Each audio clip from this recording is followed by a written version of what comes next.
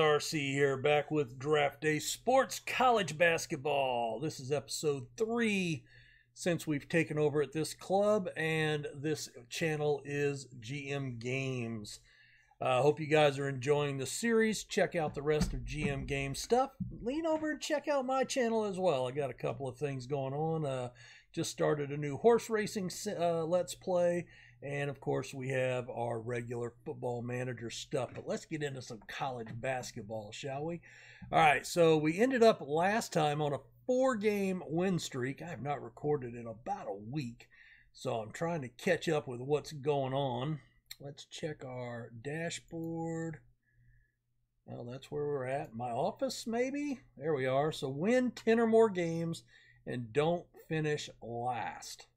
So where do we sit?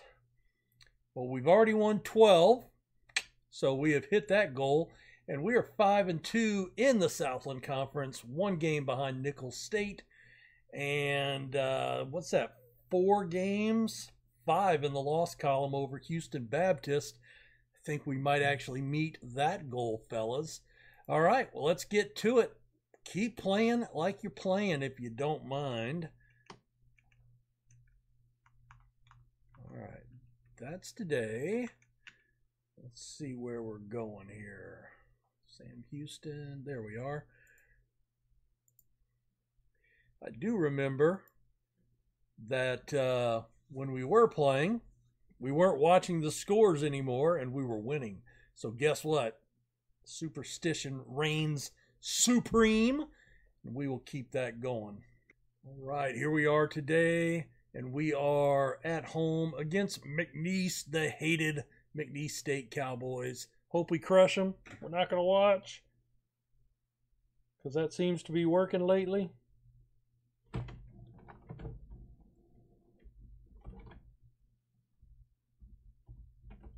And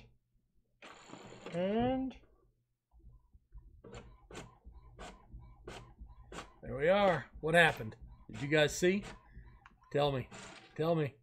Yes, we won 64-57. Let's check that box score. Any win over McNeese is a good win. 20 points for Joey Walls. 10 for Bickerstaff, 14 for Kamara, and 20 for Walls.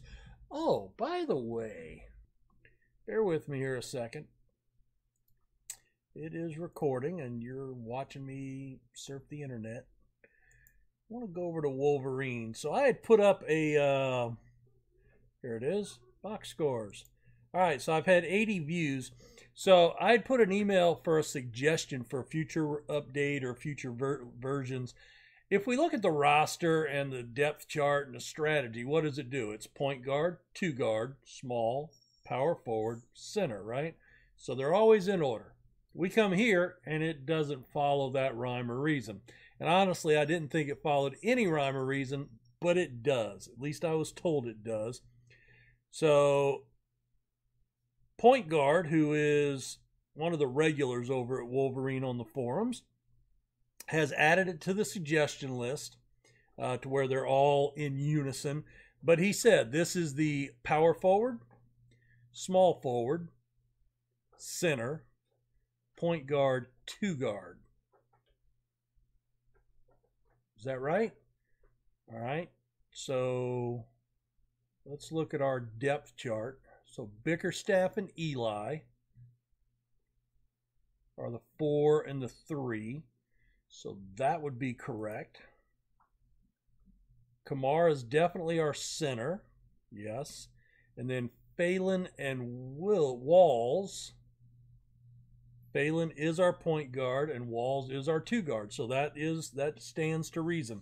So now it's just a matter of remembering they've bumped the guards. And that's kind of the right order. It's just they're reversed. I don't know why the guards would be at the bottom, but it is. That's okay. Not going to lose sleep over it. We do have a couple of emails. Let's see. We got 1 campus visit. I appreciate the time, but I'm going to check out more schools. Fair enough. And another win, boys. All right, we go forward. Tell you what, let's just go Let's go ahead and sim past the day. All right, so it had just come back and I saw it was switching, so I unpaused the recording, and what happened? 62-55. I didn't watch again, even though you didn't see that because I paused it. So let's see. Point guard, 13, 3, and 2 assists. It's not great. 10 points for our 2 guard. 8 and 7 for our small forward. 10 and 11, a double-double for Kamara at center. Very nice. Very nice. We got 12-8 in the paint, 12-2 on second chance, and 2-0 on fast breaks. Kamara, player of the game. All right, so that gives us 2 more wins in a row. We're 7-0 at home, 7-4 on the road, 14 wins on the season, and 7-2. We hold a 2-game advantage in the loss column in the conference. Haven't played quite as many games, but that is all right. So let's see. We are going to go ahead here. We will play to the date. We'll be back on that day. All right, it's game day. We are on the road, Southeast Louisiana. They're 6-12, but they do have a winning record here in the conference. We don't have an injury, I don't believe, because we did not get a stop. All that is scouting reports. Any Navy or Northwest State players here in the top 30 for the best basketball player in the country? There should be. I mean, we're rolling, right? That's that's not how it works. Just because we're winning doesn't mean we have the best player in the country. That's too bad. All right, not gonna watch. Not gonna watch. All I can see when I look up is the red bar. That's it. The red bar and the blue bar going across. It's like I can tell it just paused right there, and then that's the end of the day. But I won't look up until the screen goes black. Superstition right there. There you go. What happened? Oh, and the winning streak has come to a crushing end. The Lions beat us by a measly 2 points on the road. Oh, that's brutal. And we were crushing them. Look at this. 42-25 at the half. And they just blew us out in the second half. Oh, 46%. They shot 46% behind the arc. 14 of 24. I mean, we had more foul shots. We actually had 1 less basket total on 13 more shots. But they hit 5 more 3-pointers. Jeez, 46%. That's insane. 13 for our, what's that, small forward. Yeah, small forward. And then 16 for our 2 guard. Only 2 points. 1 for 5 shooting for the point guard and our center.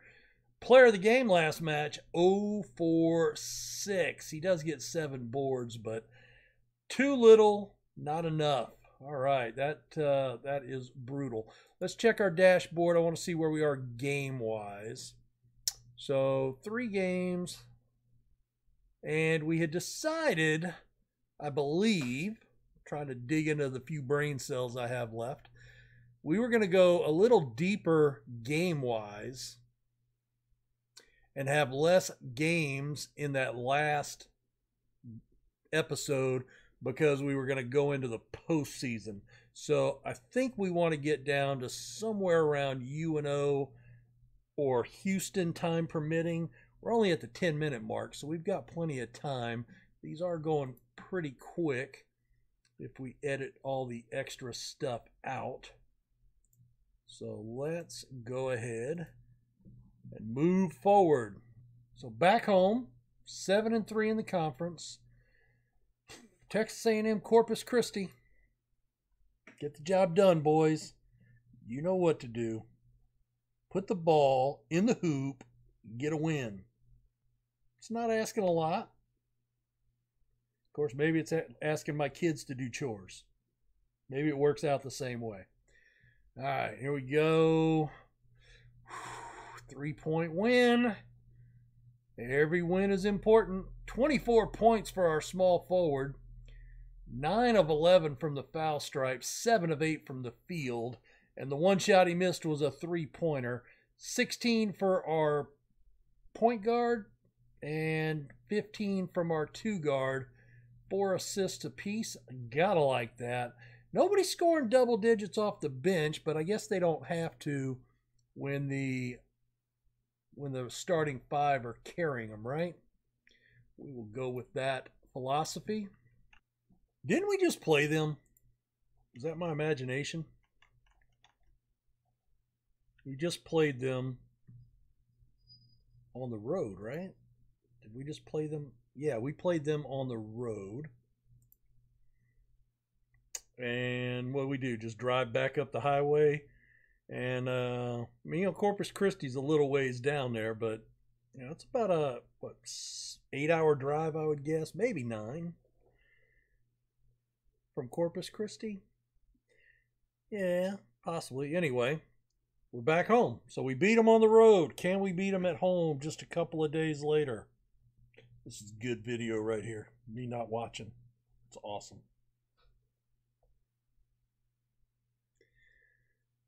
All right, what happened? Ooh, yeah. That's much better than a 3-point win.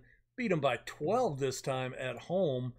Man, we're the real deal. I feel it. 10 for Bickerstaff. He gets a double-double, 10 boards. 22 points for Kamara. 10 of 13 shooting as he dominates in the paint. And we pick up 16 points from our 2-guard, Walls. Very nice. That's turning out to be a good move. Because Walls, if I remember correctly, is a point guard. That he is. But he's the one that can't handle the ball. And he's the sophomore. Good deal. Put the ball in the hoop and win some games. That's great. All right, we got another campus visit. Didn't think it was worthwhile. That's too bad. All right, let's check the standings. 16-5, 9-3. We're only 1 game over Lamar now. I actually passed by Lamar. Let's see, today's Saturday. I was over there Thursday. I was right by there, passing through the Port Arthur into Beaumont area. They're on a 4-game win streak. We're on a 2. Houston Baptist has climbed out of the cellar as Sam Houston has collapsed with a 9-game losing streak. So at 9, and that's 6. So they were 6-6 and possibly 3-0 and have just gone into the toilet. All right. Let's sim to the date.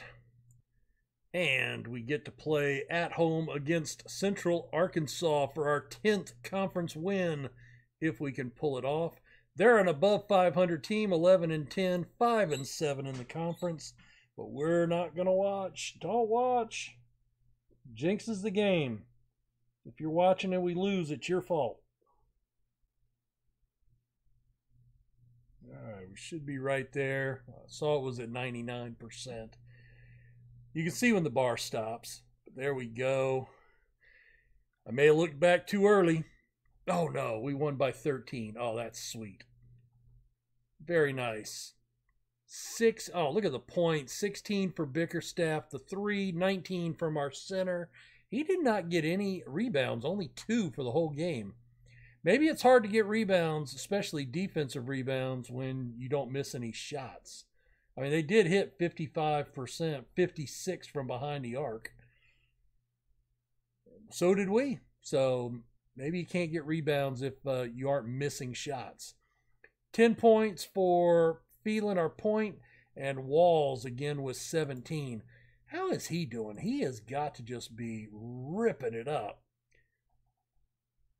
13.5 points a game, so he's up 4 points, almost 4 points a game.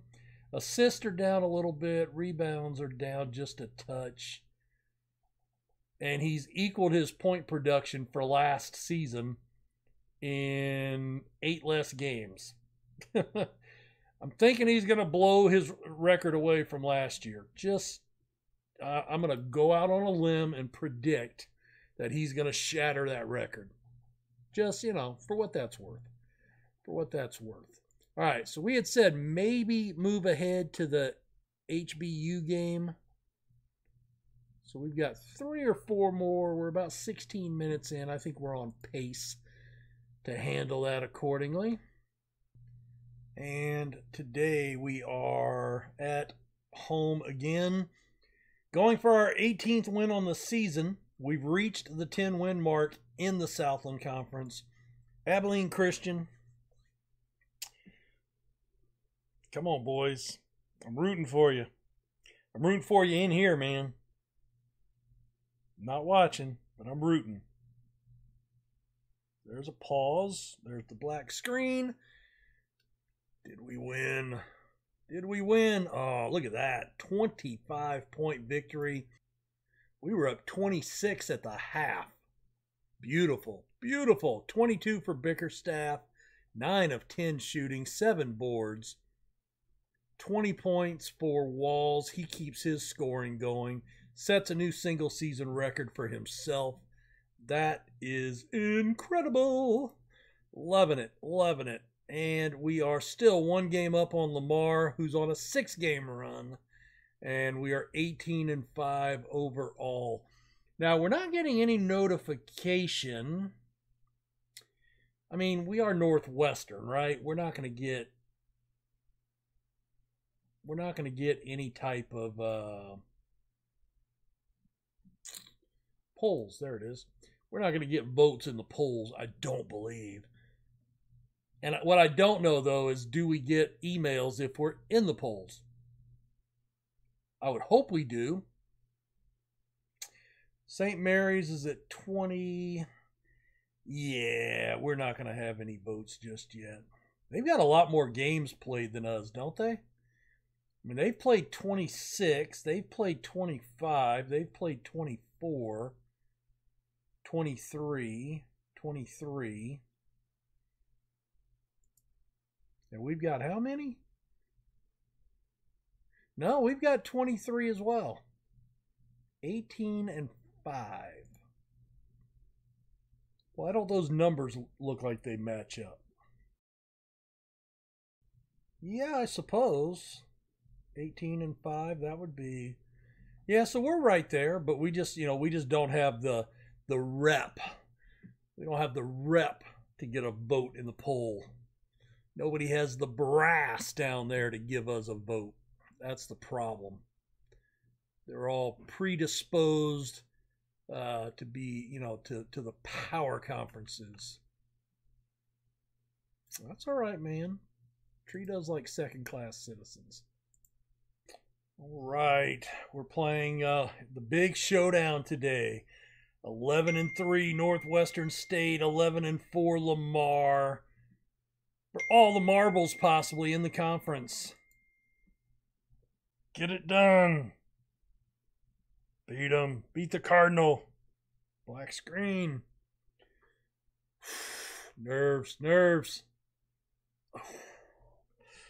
Wow, they beat the shit out of us. Wasn't even close. Down 3 at the half, but they blew it open in the second half. Bickerstaff did well, 17 points, 11-8 for Kamara. Walls only 8 points, held to 4 of 12 shooting. And they did 22 of 27. It's hard to overcome, 12 extra attempts and 10 extra buckets. I mean, that's 10 points. We still would have lost. We still would have lost. 8-2 on 3-pointers made. And look at their leading scorer was off their bench. 23 points in 16 minutes. 5 of 6 from behind the stripe. Damn. That's crazy. All right, we did have another visit. Semi-finalists are announced. So there's the top 20 for the Player of the Year. If you're interested, pause it and take a look at that. And We've got a couple of more games. One or two. I think we might just do one because I'm at 21 minutes. I'm feeling one more. That's my call. I'm sticking to it. I might do it different next time. This will be a quick off day, so we won't pause the recording there. I really like the old cartoon pirate for ECU better than the new one. And we are at UNO today. Come on, boys. All right, 86-64, big win, 22 points. Bickerstaff goes for 10, 9 for Eli, 13 for Kamara. Eli got 10 boards, nice. 12 for Phelan, and only 5 for Walls. But we did have Mitchell and Tucker off the bench with double digits combined for 23 points, 6 boards.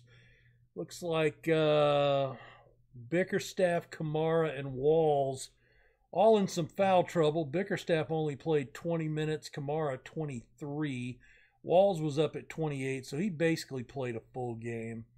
And that led to Mitchell playing 24 minutes. That's a good bit more than normal. All right, how are we looking here? Second place.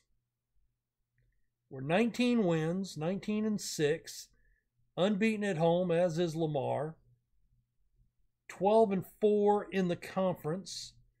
Nicholls State's 11-5. Lamar's 13-4, so they've got us by 1 in the win column.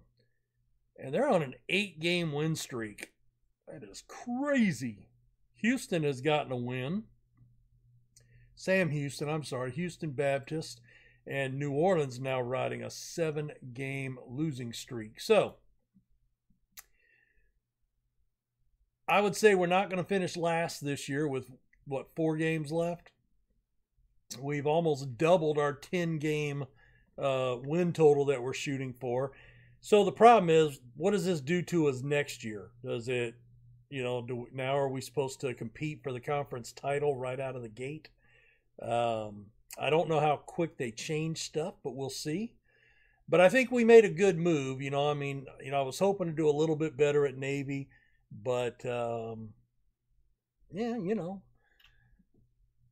hey, they would have fired, if you guys haven't, look at Mike Krzyzewski of Duke. If he was coaching today, Duke would have fired him early in his career. Serious. The only reason was they weren't expecting much, so they were like, who are we going to get? Nobody better. And so they let him keep coaching, and, he turned into the coach we all know today. All right, well, that's it for this episode. Smash the like button, subscribe to their channel, then go over and subscribe to my channel. Double whammy, and you make 2 people happy. So, hey, GM Games, check them out. They've got a lot of stuff going on, and, they've got, I don't know what all they've got. They've got a ton, though. And then I've got some horse racing and Football Manager over on my channel. These go up Wednesdays and Saturdays, so keep an eye out for those. Thanks for watching. Leave a comment, and we will do our best to answer. And, hey, we'll see you around. See you guys Saturday with the next episode. Bye.